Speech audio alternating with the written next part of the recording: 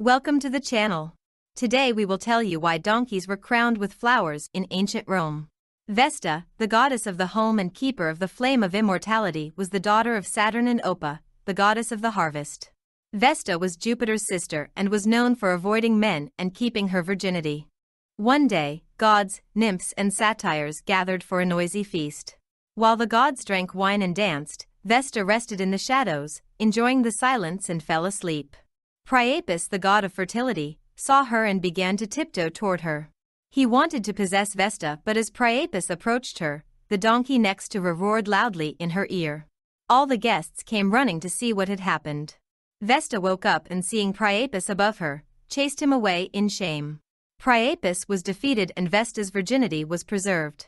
Therefore, on June 9th, the feast day of Vesta, donkeys were honored and crowned with flowers. They were freed from all work and participated in a solemn procession. Hope you enjoyed this video. See you soon.